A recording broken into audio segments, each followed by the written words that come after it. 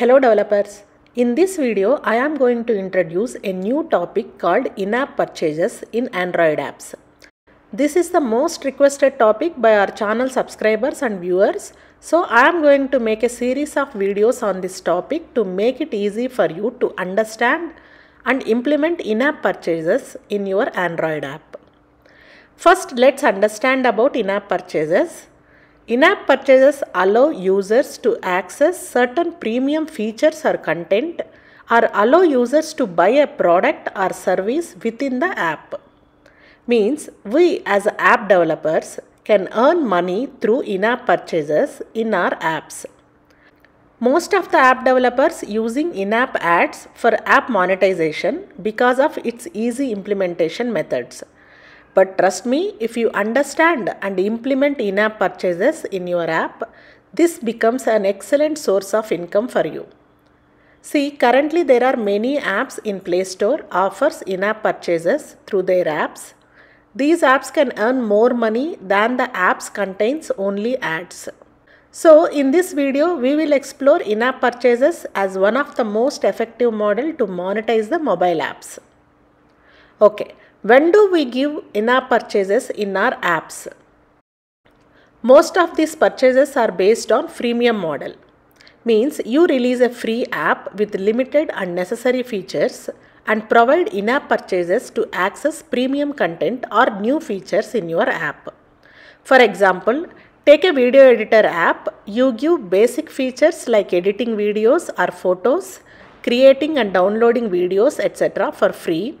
And if user wants to add special effects to the video or premium filters to the photos, then you allow users to go for in-app purchases so that user purchase that particular feature or product within your app.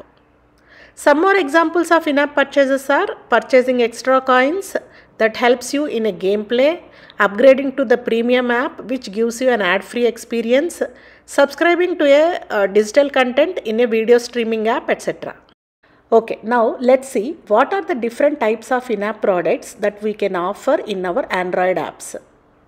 In-app products fall into two main categories, one-time products and subscription products.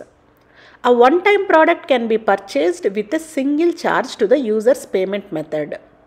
For example, additional game levels, unlocking the new features, downloading media content, etc. And these one-time products are divided into two types, consumable and non-consumable. A consumable product is one that a user consumes to receive in-app content. Means consumable products can be bought more than once in the app. For example, a user might purchase a stack of coins in your app. When the user completes the payment, your app then dispenses a fixed number of coins to the user. And the purchased stack of coins product is available again for the user to buy more if he wants. But a non-consumable product, when purchased once, it provides a permanent benefit. For example, upgrade to the premium, unlock the next level, remove ads, etc. So once they are purchased, then the user has access to them from all their devices at all the time. Next, subscription products. Through subscriptions, you can offer in-app products that charge users for content or services on a recurring basis. Subscriptions can include items like a collection of apps, games, or other content for a recurring fee within your app. And these subscription products also divided into two types, prepaid subscriptions and auto-renewing. In this prepaid subscription model, users are charged once for a limited period. For example, they may be asked to make a 6 months payment for an online magazine. And in auto-renewable subscription, users are charged on a periodic basis until they cancel the subscription. For example, a monthly subscription to a music app or a OTT app. Hope you understood the concept of in-app purchases.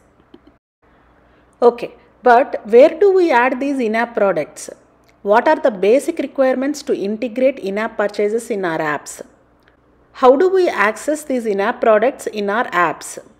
How do we test these in-app purchases?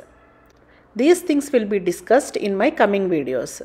So to get the immediate notification for my next videos, please subscribe to my channel. Thank you.